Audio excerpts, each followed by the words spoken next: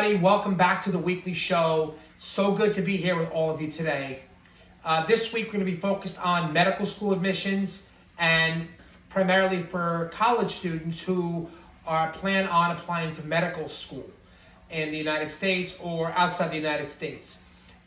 This show is going to be focused on a fantastic topic that even those of you listening in high school, if you're interested in going to an accelerated medical program, I work with many of my high school students who really have ambitions to go to combined programs, 7-year, 8-year programs, and this can be a great topic for you as well. And all of my college students I work with are always looking for ways to show colleges their best trade, to show medical schools their best traits, to show how they have distinguished themselves, how they're ready for medical school, how they are aligned with the mission of medical schools today.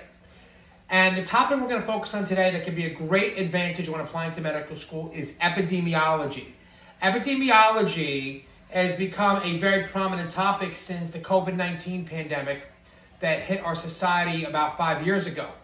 Epidemiology is a study of how diseases spread, okay, and who they affect and how to prevent their spread and how to prevent viruses from occurring in the first place.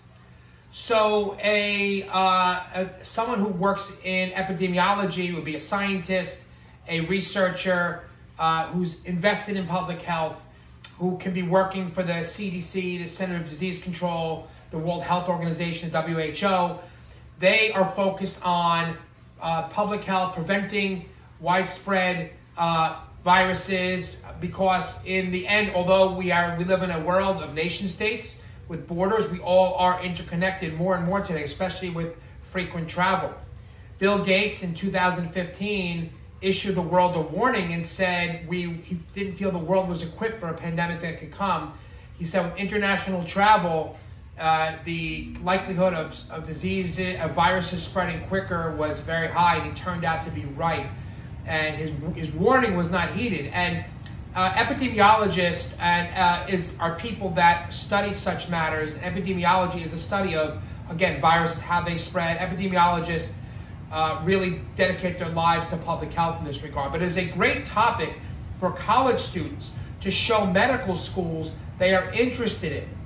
And it is a great thing for you to be interested in as a future physician, and because you will see the larger context under which you are operating as a physician.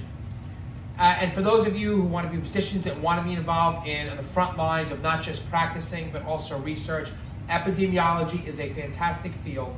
And it is a fantastic field, again, for you to show medical schools that you've taken an interest in, you've taken steps in to learn more about and get involved with. For those of you in college, you could take epidemiology courses.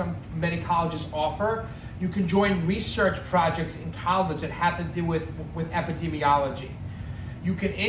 One of my students who got into medical school very early, she got an internship with the CDC or the local health department with the CDC and she also interned with the local health department.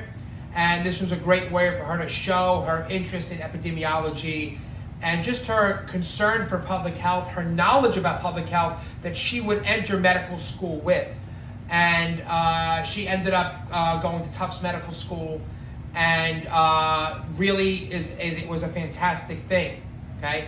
And the great thing about epidemiology, what it shows a medical school, and it even shows colleges, if you're a high school student applying to accelerated programs, is that you understand that medicine is super interdisciplinary, especially these days. Epidemiology combines biology, statistics, social sciences, all of these things together. You're not operating in the medical bubble. Epidemiologists, they work at local health organizations, as I mentioned, international health organizations rather.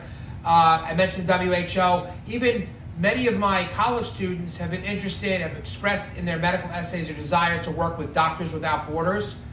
Doctors Without Borders, it's a organization that sends doctors overseas to more poor areas to help out with medical conditions.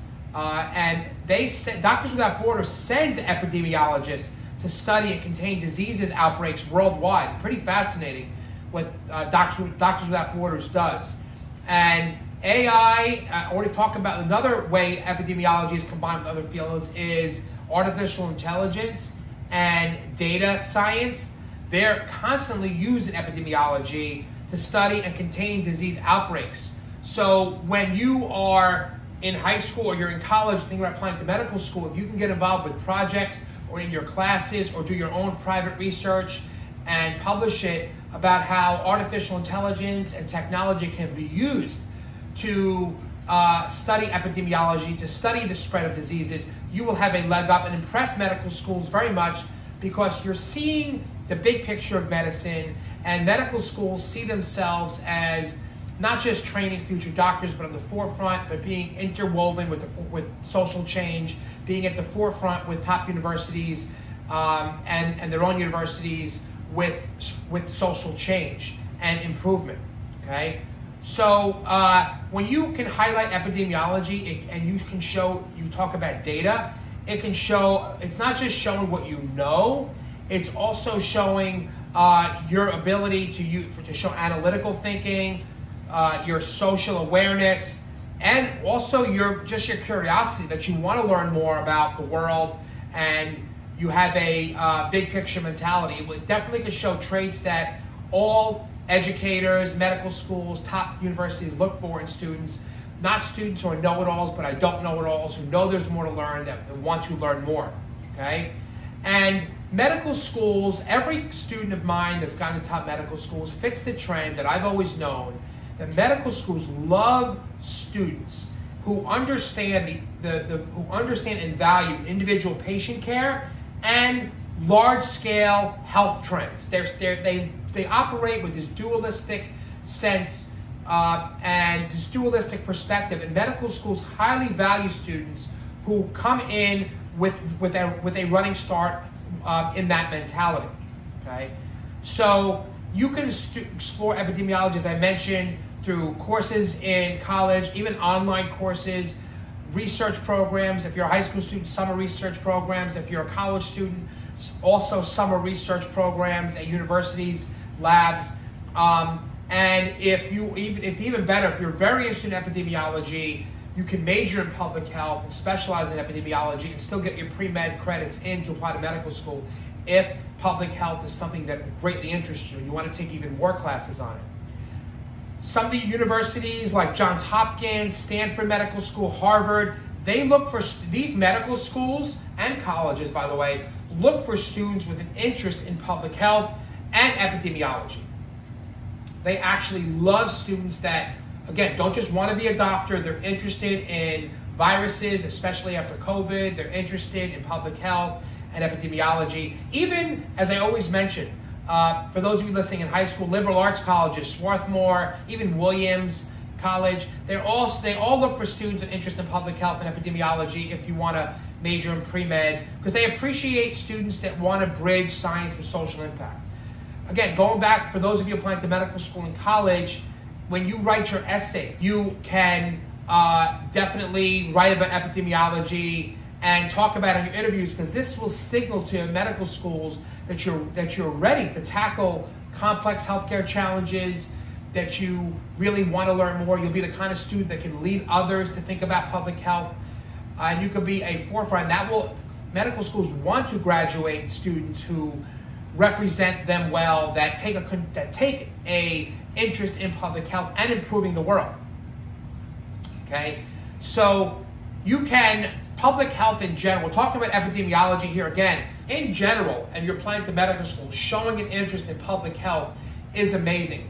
Especially now, there's been a lot of political turmoil with funding being cut to different organizations around the world that implement public health. Public health is also a diplomatic and political issue because it's a way for the United States, especially, to practice soft power and soft diplomacy by taking care of and aiding other health issues in other countries. That improves the United States' image around the world, creates a positive perception of the United States. So understanding how public health and public health initiatives by the United States and other countries even affects international relations can be a boon to your application also.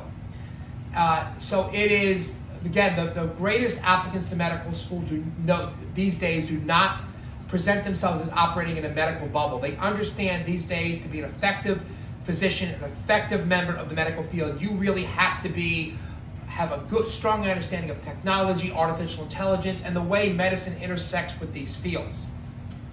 Okay.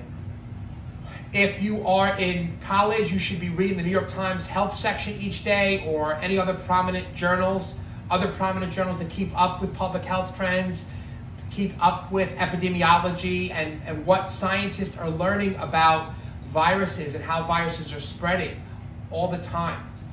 If you are a college student listening to this, one of my college students recently told me he was interested in medical school, but he's gotten so interested in viruses and epidemiology recently, he wants to possibly go get his master's in public health and possibly go get his PhD and be involved in epidemiology for the rest of his life and working as a scientist in labs. So for those of you interested in this topic in college or high school, if you're interested less in the physician, in the one-on-one relationship, epidemiology is a great direction for you to go in if you really have a passion for and are interested in viruses, how they spread, and more importantly, studying them to help prevent catastrophe, to prevent worldwide disease, prevent worldwide hunger in so many ways. So this is such an important part of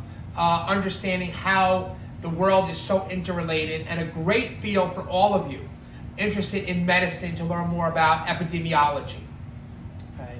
Again, applying to medical school, talk about this in your essays, talk about public health, talk about the way you really want to be on the forefront of public health and social change and improving public health and improving knowledge about public health, and producing knowledge through laboratory research and other ways for the world to use to improve public health, and both at a local level, national level, and international level. Okay? So I hope that was helpful for all of you applying to medical school, thinking about applying to medical school, getting ready to apply to medical school. Epidemiology, a fantastic and interesting field. I hope if you didn't know much about it today, you learned a little bit about it, and you're inspired to go learn more about it.